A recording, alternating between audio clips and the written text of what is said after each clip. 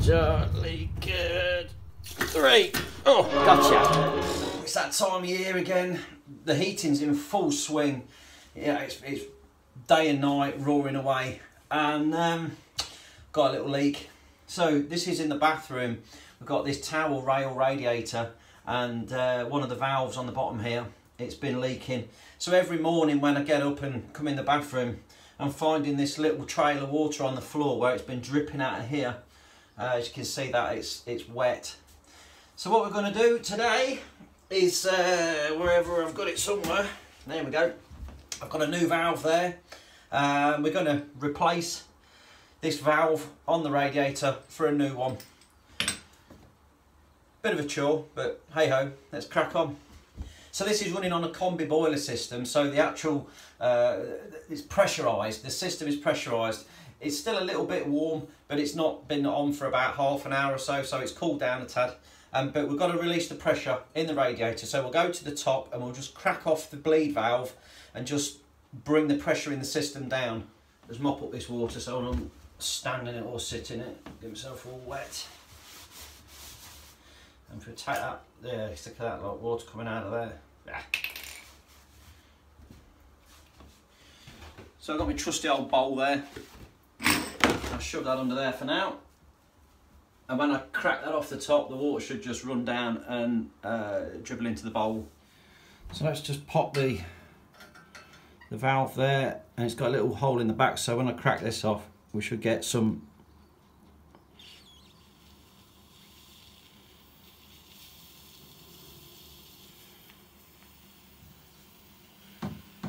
I'll just leave that open until all the pressure's gone. You'll get water coming out. You can hear the air coming out at the minute. It's because this one's been leaking, so there's a lot of air in the top of this radiator. So that's just now filling this radiator back up again with water. There's the air come. Here we go, look. And now we just need to get this water pressure out of the system until that stops coming out of there. Then we know the system is not pressurised anymore. And that's just running down out of there, running down out of there and into his bowl at the bottom. Look.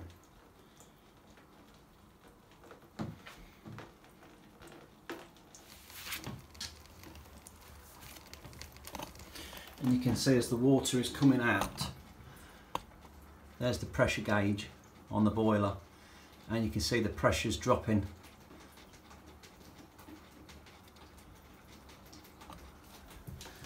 Put a little rag over the top of that, stop it squirting up the wall. It's dripping out nicely now. There you go, look, the pressure's almost down, it's just trickling out now. And we're getting there, look. Right, so now that's down there, I'm just going to chuck an old towel on the floor. I'll get rid of that water there that's in the bowl, we don't need that. Right, okay, get that out of the way there.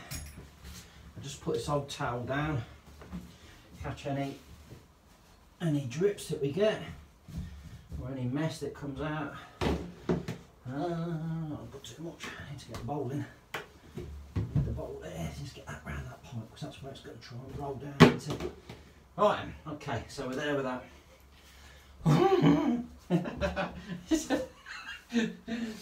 This could be good. It's got to go everywhere. That's great. We should be alright there now because we've took the pressure out of the system. That's all drained down. So we're just going to crack off. We're going to take this union off here, leaving this nut. We're not going to replace this nut. So the olive is still going to be on this pipe. Literally, all we're going to do is replace the guts of this. So this part here, with the olive in it, we're not going to use because there's one already on there.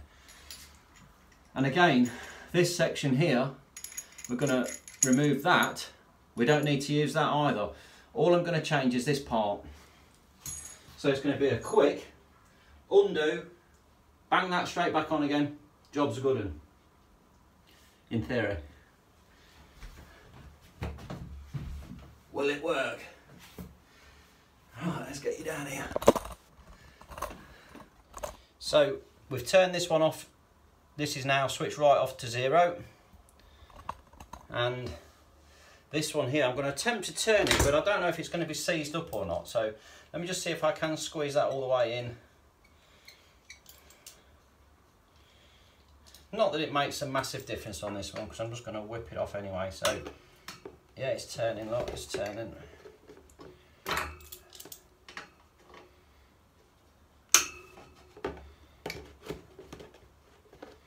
You can see it dripping from this valve, though. It's well and truly had it.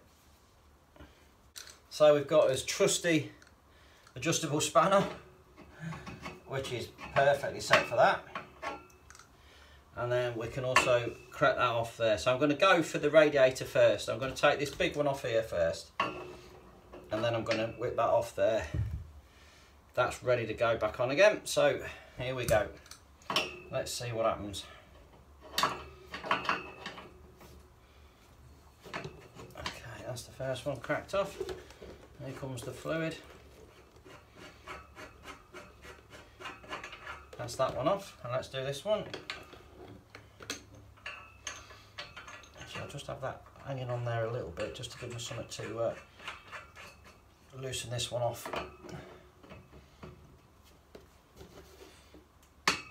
Okay, just to crack that off there. Alright, so that one's coming out as well. So here we go. That's that one. One done there, loosen that one off there. That's loose.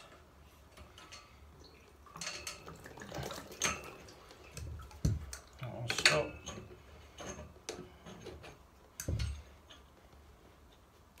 Can you see what I'm doing there? I don't want you to miss out on this. Let me try and get you in a bit better. Okay. So we'll undo that.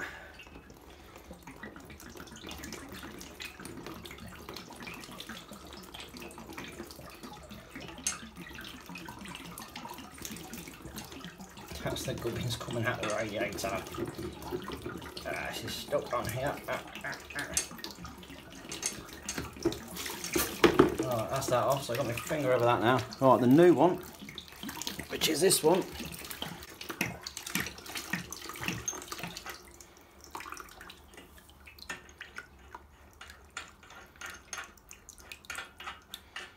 Alright, let's just put a stop to that for a minute. Now if I turn that and get that lined up and ready to go, ooh, I'm going to just go for this. This is going to make a mess. Where's that sheet? Cloth. I get the cloth on there.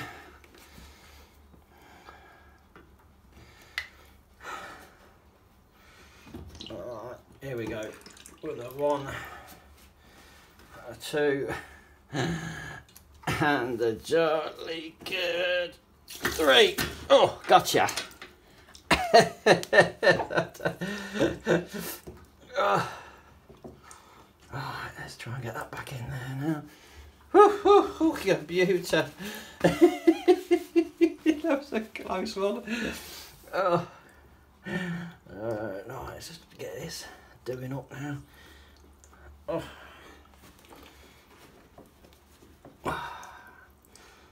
Doesn't feel quite like it wants to go. It's got to be there. It's got to be going up now. Let's have a look.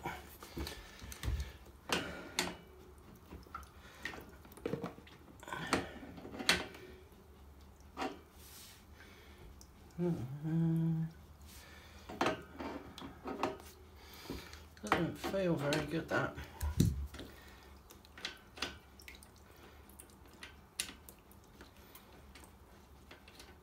There it is. It is, it's there, that's better. Alright, let's pull that up now.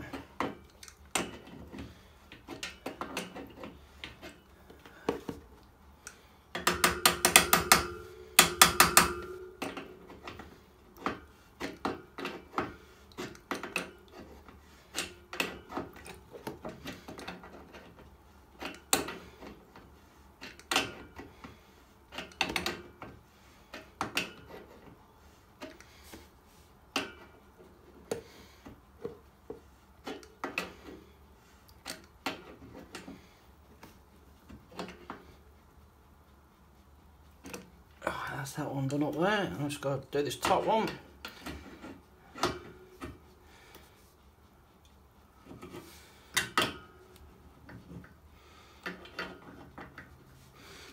Just hold that as best we can.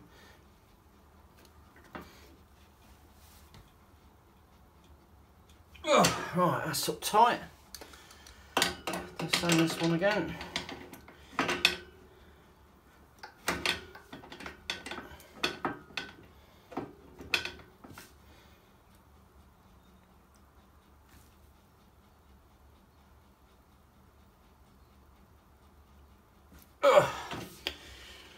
Bingo!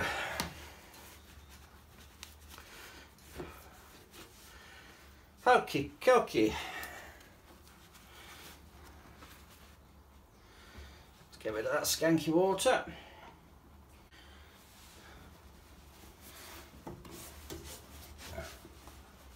Give this a good dry down. And here. Right then, so the new valve's in place. It's all here. We can now turn it on.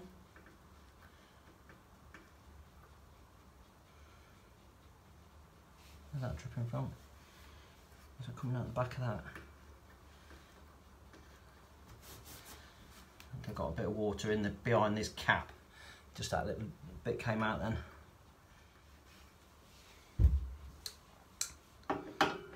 Just try and tighten this a bit more. Make sure it is all nice and tight.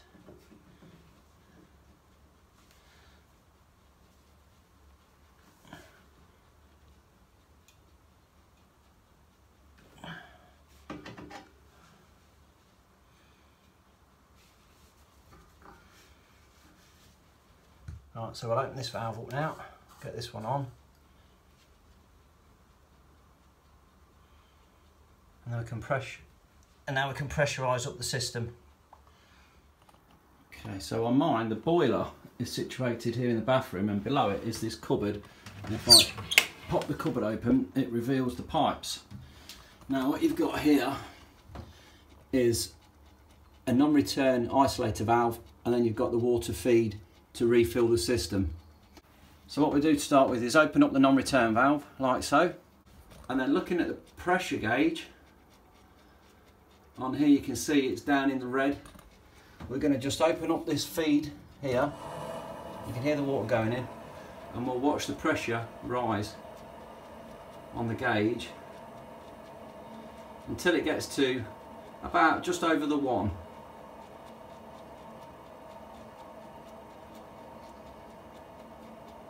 Which is about there.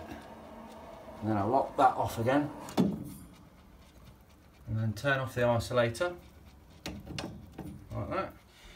And then like before, we just crack off this little bleed screw, because this now is going to have loads of air in it because of all that water we lost. And we just keep feeding that out. You can hear the air coming up there until this radiator gets water coming out again. That means all the air is expelled from the radiator.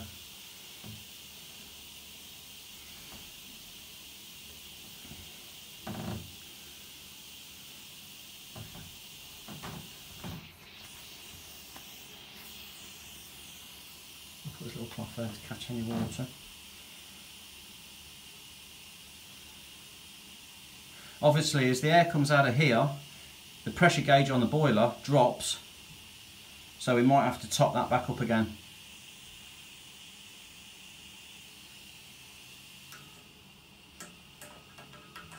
Oops, I can up.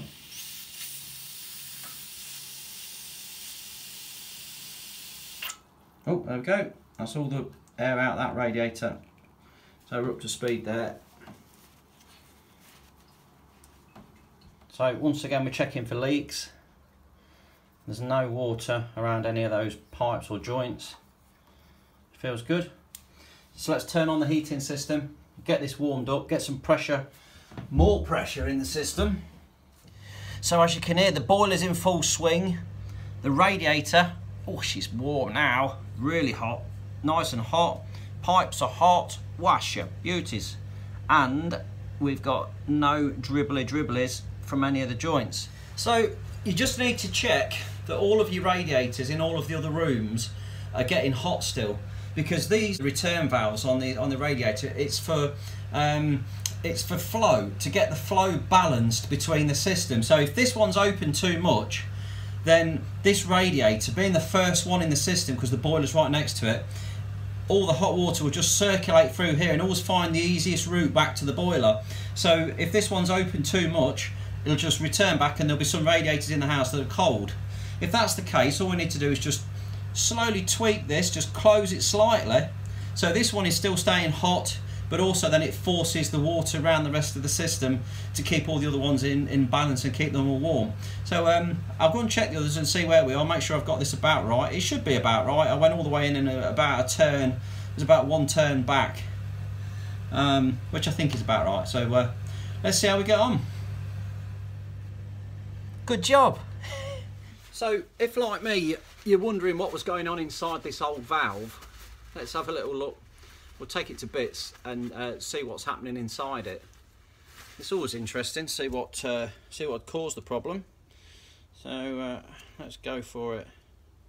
You can actually see that it's a bit cruddy in there. Can undo it.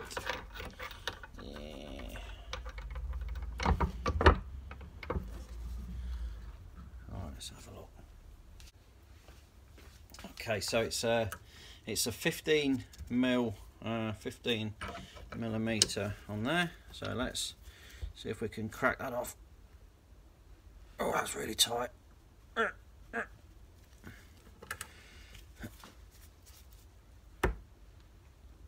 Oh, something's happened. I don't quite know what. Something's going to snap in a minute. Is it reverse thread? Is it reverse thread? Oh, of course it's reverse thread. Oh, what a muppet. It's a reverse thread.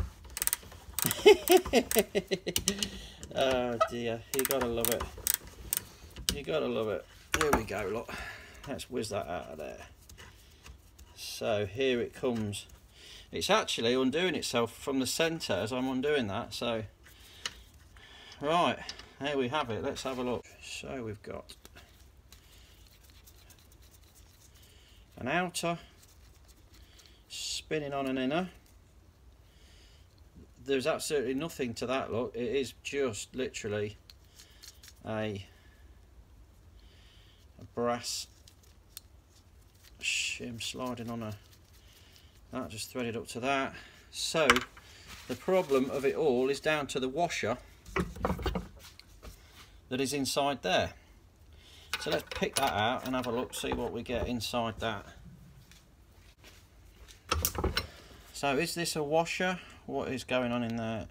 Is it actually moulded to the, is it moulded to the rubber? Oh no, look. Aha. There you go, look. If you can see that, let me get some more light on the job. That's just all perished, that has.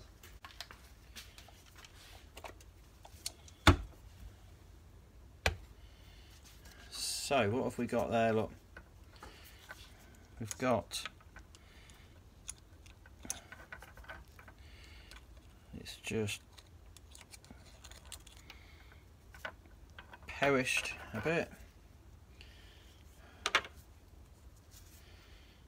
We've got a rubber there that's gone a bit crusty, look, it's got crustaceans on it.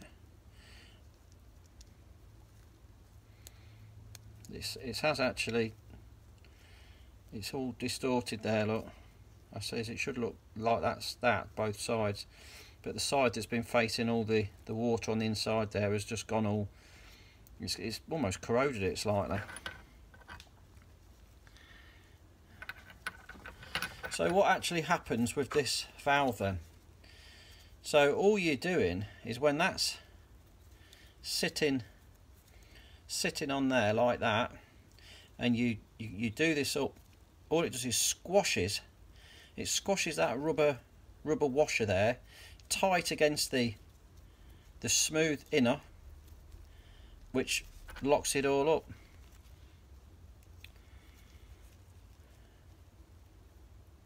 So in essence, you could just remove that from the valve, and replace the rubber washer with the correct one, which is easier said than done, because you usually find there's so many different shapes and sizes of these things that it's hard to get the right one, because the internal dimensions of this is probably going to be different from one make to another. But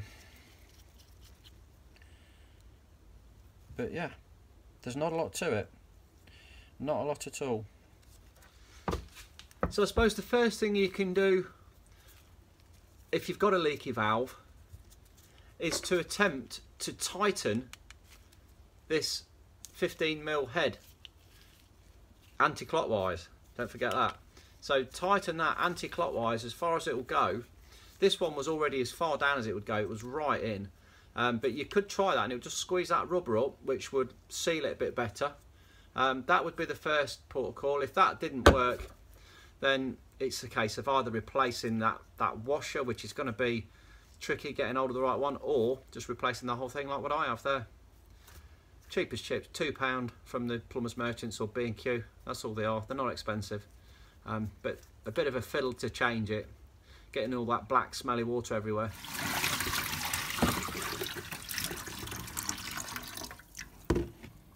See all that black residue in there. Delightful, look. Lovely. If that's been of any use to you, drop me a thumbs up, give me a comment, like, subscribe.